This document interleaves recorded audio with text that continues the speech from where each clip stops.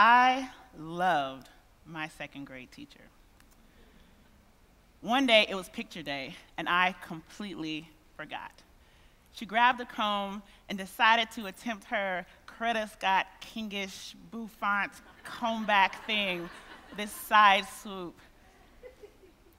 One day, I was particularly ornery, and she grabbed my wrist and said, "Melissa, you are not being your best." And I was angry. She grabbed my hand. I was gonna tell my mama. I was seething in my seat. She saw me. She called me outside, gave me a cupcake, and said, "I'm sorry for grabbing your wrist, but you are not being your best. Sit out here, eat this cupcake, and join us when you're ready." Fast forward to 8th grade, and I'm sitting in my math class. My teacher comes over and gently places her hand on my shoulder, and she says to me, "You're pretty smart for a black girl." And I remember responding, "Thank you." Unsure what to do with that comment and those emotions that came with it, I went to my principal, who I had a rapport with, and I told him what happened. He sat back in his chair, he sighed, and he said, "I'll handle it." A few days later, I was in class, and she came to me with this confused face. And she said, "I'm sorry if I offended you with what I said, but I just wanted you to know that I think you're smart." And it was clear to me that she was completely unaware of how problematic her statement was, how it made me feel. A few days later, I go to my English class, where we had the results of a test that told us what reading level we were at, what grade we were reading. So in the 8th grade, I was reading at an 11th grade level. Jerry, a white boy who was sitting next to me, his test said he was reading at a 12th grade level. And I remember thinking, that must be what she means. Fast forward, my son is getting prepared to enter kindergarten, and I have a lot of anxiety around it. I wondered, how do I go about putting my son in a space to limit these types of biases, these type of interactions with teachers? So I worked with some parents to create a homeschool cooperative where we use the information and the knowledge of the group and the resources in the community to teach our children.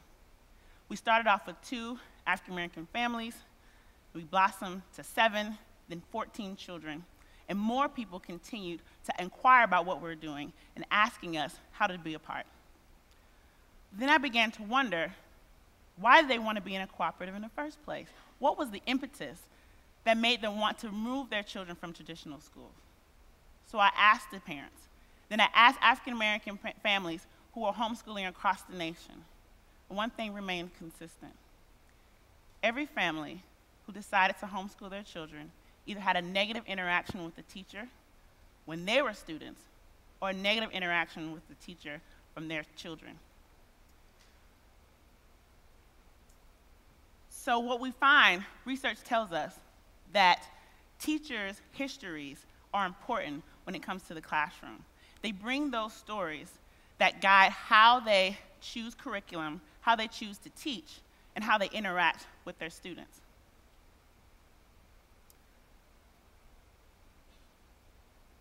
What we also know is that we have to be careful about how we interact with our children and how we think about the work that we're doing with them. So I began to wonder, how do those microscopic interactions with teachers that have that underlying bias, how might that be replicated or manifest in macroscopic situations? How might these interactions be supported in state and federal policies that affect education? So we know that African American children, particularly boys, are disproportionately disciplined. They're giving more suspensions than their white counterparts for the same infractions. We know that African American children are disproportionately placed in special education. They're also disproportionately medicated in the school system. We also know that states like Alabama, Virginia, in my home state of Florida has race-based academic standards. Let that sit for a moment. Race-based academic standards. So what that means is a white child may be required to pass at 80%, where a black child is required to pass at 60. So what does that mean for our children? Who are we telling who can and can't be intelligent? How are we preparing our children for the next grade, for college?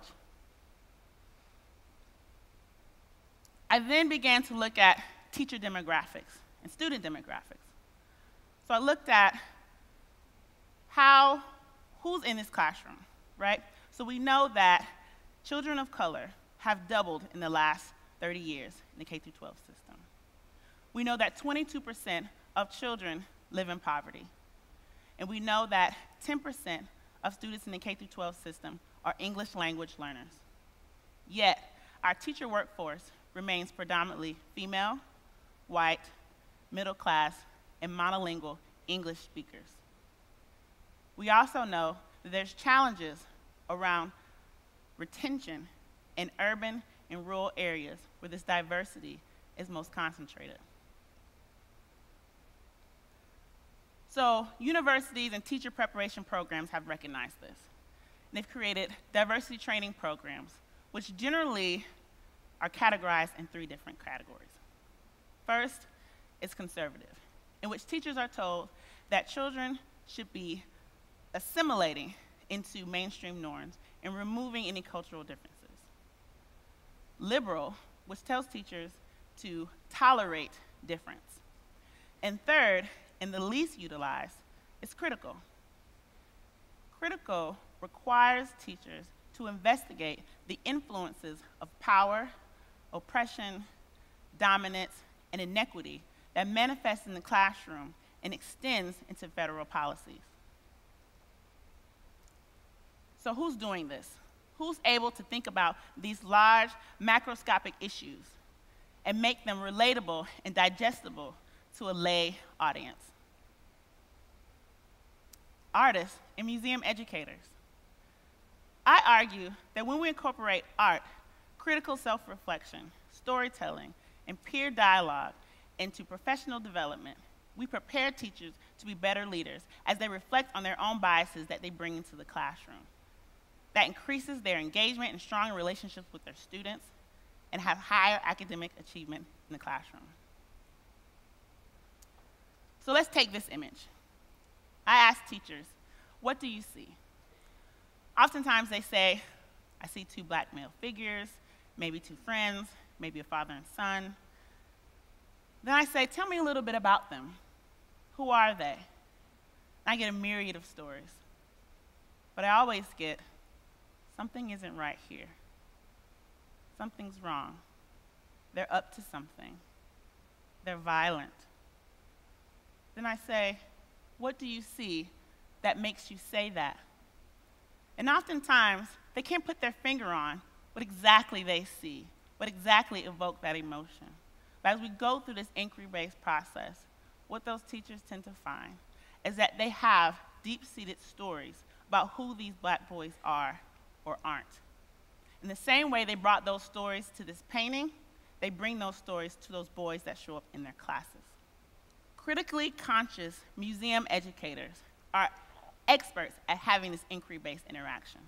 They're great at having this dialogue around images that encompass these large issues. They're able to create engaging and participatory activities that make the complex simple. They can harness that learning power within museums, and they can do it within an hour.